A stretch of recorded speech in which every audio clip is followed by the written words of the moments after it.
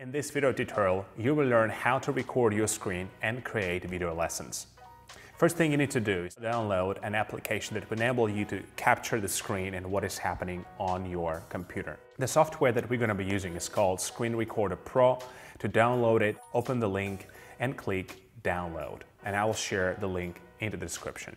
I've just downloaded and installed the software. The user interface might look a little bit different using a Windows-based computer, but that's the idea, is still the same. The first thing you want to do is to select whether you're recording web camera or screen. We want to record screen, and the microphone, make sure you select System, Sound, and Microphone. For the resolution, make sure you record full screen. Once you're ready to record, click Record. If you have a web camera and if you want to include yourself into the screencast or screen recording, make sure you click at the top, then click on Show Hide Recording Bar and click on the webcam. Select the webcam.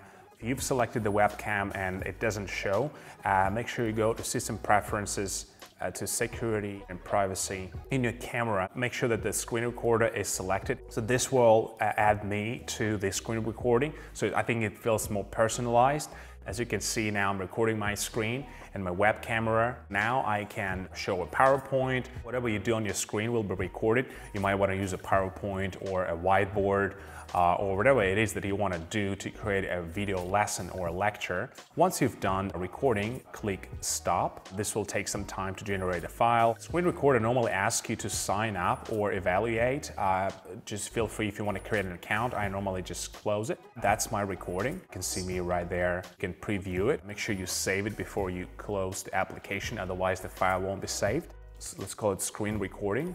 I'm going to save it on my desktop. And now you can see the screen recording is on my desktop. I can now quit the application and upload my video lesson onto the Google Classroom or Google Drive and simply share it with my students.